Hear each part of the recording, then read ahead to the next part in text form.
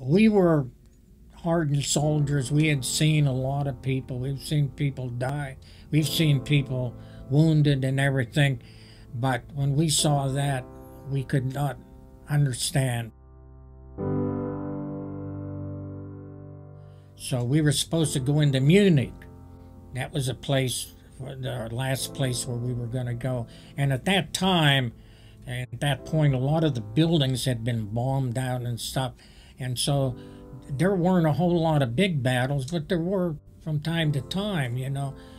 But they told our commander there, he was at this point in time, he was a colonel, and they said, Colonel Sparks, you know, take a turn and go down there and see what's going on down at Dachau. And what we saw is things we'll never forget.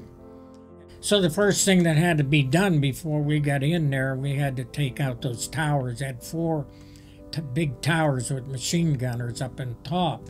And then inside the camp, which was run by Heinrich Himmler, he had left, and he took a lot of the SS men with him, but he's left a lot of guards there. There was like 57 guards at one time that were lined up.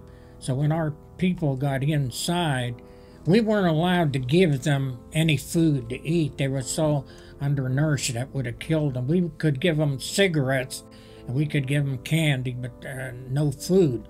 So the guys that we saw were just stripped down. Some were naked. There were men, women, children.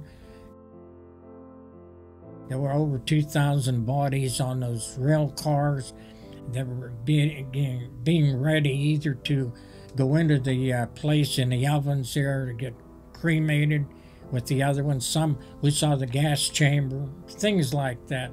Terrible. And like I say, a couple of things happened. Whenever people saw that, a lot of the guys cried. They started crying. A lot of them vomited. And many of us did both, because we never saw anything like that. Could imagine human beings treating somebody else that badly, you know.